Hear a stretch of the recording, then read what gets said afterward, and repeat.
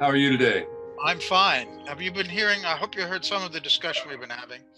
I have. I've listened for the last 10 or 15 minutes, so I've caught up. And I want to thank Lissa for her report earlier this week. In my coverage, I paired it with Kevin Gostola's update on Chelsea Manning's incarceration in solitary confinement. And we're at a critical stage here. And if I may, I'd like to inject some criticism of the corporate media, because no, it's not allowed. Not allowed here. Instant redaction. Despite the massive fail that is now clearly in evidence on Russiagate, Dean Baquet, the executive editor of the New York Times, says he's proud of their coverage and doesn't have anything to apologize for. And Jeff Zucker is busy counting the revenues at CNN and doesn't have any time for any examination of their role in promoting this massive fraud. And the ripple effect, you know, I did a podcast, I'm just about to post it, with Peter Van Buren, who's been on the Vigil with you before. And we had a good hour-long chat about this today. And for me, the hypocrisy of the corporate media, specifically related to WikiLeaks, where they were willing to publish material when they thought it would sell papers or glue eyeballs to a screen. But now that Julian and WikiLeaks have been demonized in this phony Russiagate narrative, and we blow past all of the important revelations that came from WikiLeaks that were exploited by this corporate media in their effort to get Trump. And now they are, pardon me, unapologetic. MSNBC has barely recognized, the outlines of the Mueller report. They're busy saying, wow, 300 pages. There's got to be some really good shit in there. And they continue to mislead their viewers. And while those of us who are skeptical may have a moment of vindication or validation, we're paying a price for it, because the effort to clean up the fake news, much of which was promoted and profited on by these same corporate media outlets, that is all occurring at our expense. I'm not the only one who has lost traffic and no longer shows up in search results. And I post a podcast on Facebook, and 13 people out of my thousands of so-called friends are permitted to see it. And so This is all part of a very big package. And we need to be relentless in pushing for, a just outcome for Julian Assange, in rejecting the characterizations that WikiLeaks is some extension of the Russian GRU. And we're caught in the crosswinds as Trump is attempting to capitalize on Bill Barr's spin and filtering. And I accept the, general notions of what Barr has passed along here. But we now have this period of time where Trump, uncontested, can promote this false notion that he was exonerated. And he's a corrupt motherfucker. And that corruption is very clear. He is impeachable, but the Democrats won't touch that because they don't think it will help them in 2020. And so we're reaching a real crisis level here.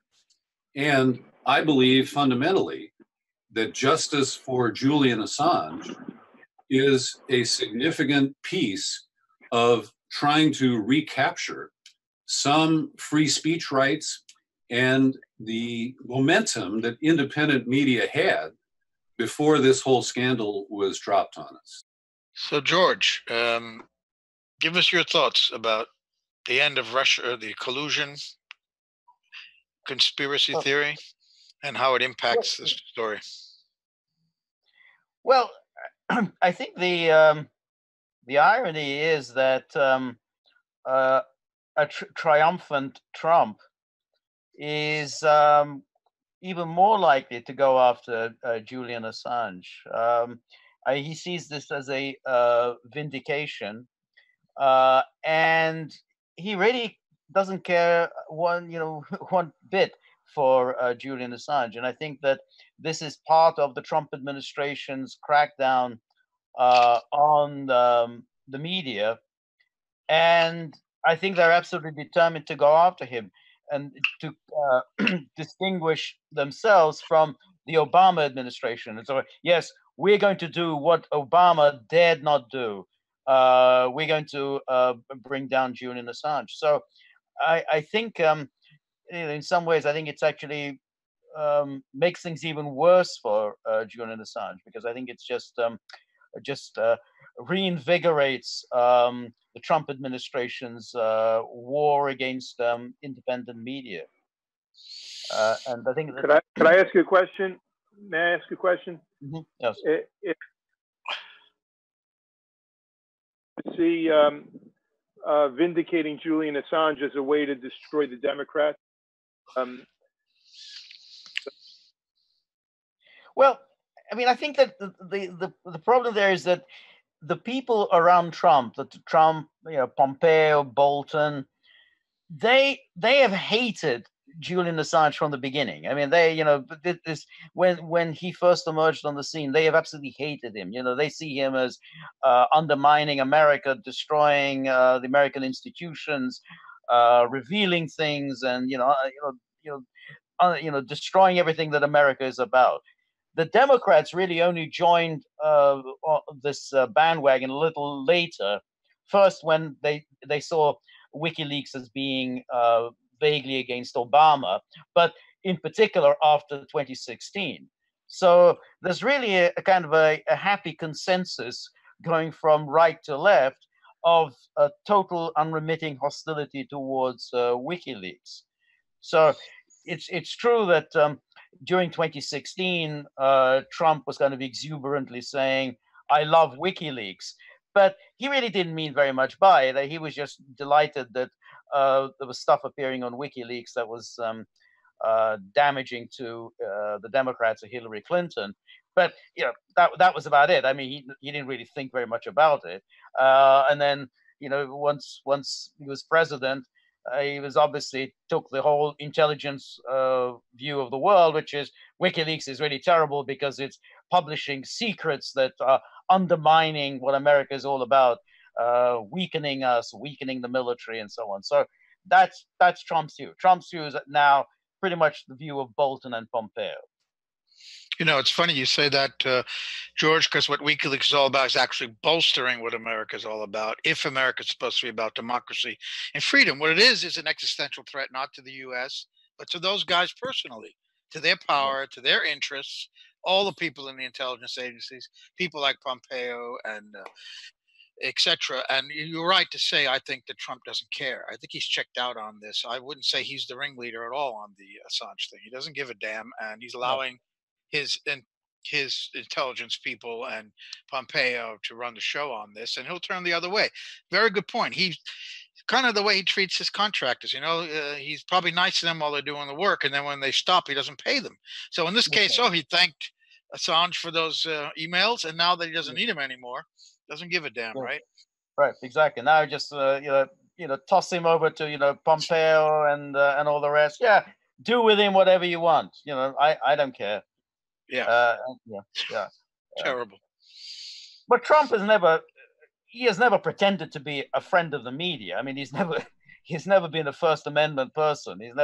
That's just not what he's about. He's actually been very skillful manipulator of the media in New York City, where I grew up. He was on the front pages of the tabloids every day.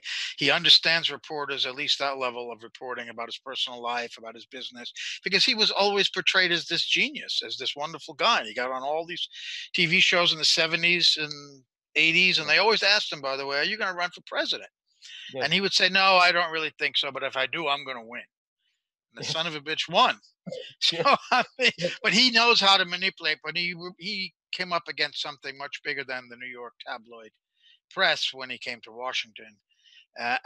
Because he's not dealing with just reporters, he's dealing with the intelligence officials standing behind the reporters, whispering to them what to write, what to say, how to view him, and that's what he's really up against, was the intelligence. But and that's the thing. He should be a person who is critical of the intelligence agency to the point where he would not buy their story necessarily on WikiLeaks. But you're right, he also portrays himself as being a defender of the American way and the values and all that crap, which is their own skins that they're trying to save here. They conflate the two, don't they?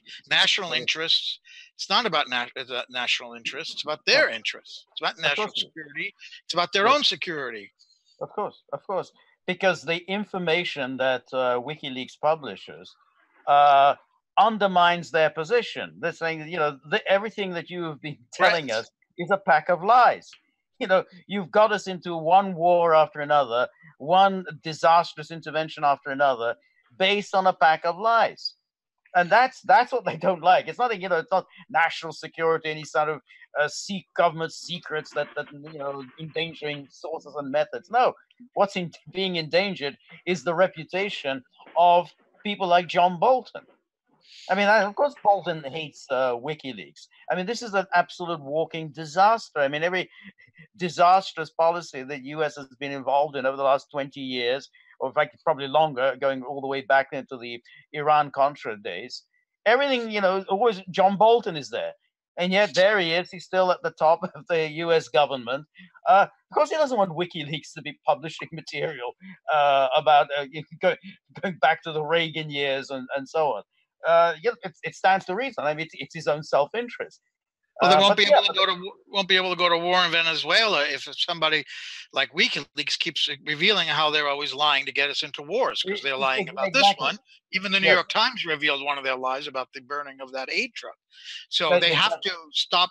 It fits into what Lissa was saying before, that the people will continue to believe these lies over and over again, even with the existence of WikiLeaks, but they can't take that chance. They got to stop the possibility that people may wake up because of WikiLeaks. Yes, that's exactly right. We can go to WikiLeaks website right now, type in Venezuela, and we will go have a list of document after document of U.S. intervention since 1998, attempting to overthrow first Chavez and then later on into Maduro.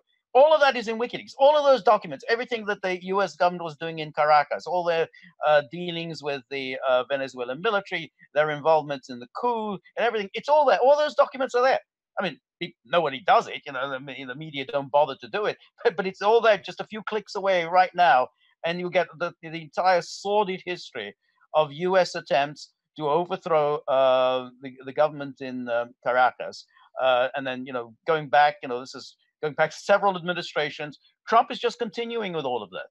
Well, including the documents, I believe, that was from the CIA that WikiLeaks had published that showed the politically motivated use of blackouts, electrical blackouts that we've just seen happen. So sorry to interrupt. Please continue. No, that's exactly right. No, that's all of that is there. And so we're asked to believe that all of a sudden, lo and behold, blackouts. Everything is suddenly going wrong. What a strange coincidence. Elliot Abrams appears on the scene, and right away there are blackouts. and all manner of other disasters. So yeah, Marco Rubio is tweeting about it like 5 seconds after it happened. Yes. Yes. So yeah, of course they don't want any of this information out. So we can actually check up that whole dismal history of U.S. interventions, in Venezuela, but also in other places in Latin America. So yeah, you're absolutely right. WikiLeaks is not endangering any national security. It's just endangering the career paths of some various people at the top levels of the U.S. government. Precisely. That's why they want to get them. Yeah. They're motivated by personal revenge, hatred, and they want to stop him. Stop WikiLeaks. They can continue to do what they want. And that brings me back to Lissa's article. I believe was the first part where, we've had statements from Rafael Correa, the previous president of Ecuador, saying that he feels that the current treatment of Assange is torture. But what you wrote about, Lissa, included the description of CIA torture, and it's really horrifying to think that that level of torture is the type of thing that we might see happen to Julian. And I don't know if you want to speak a little bit about that. Yeah, well, I certainly hope not. But it does speak to kind of the lengths to which, intelligence agencies are willing to go psychologically to get what they want, and, to break people, and which is, they're doing all they can at the moment with Julian Assange, in a different country, in the Ecuadorian embassy, and it's not pleasant thinking about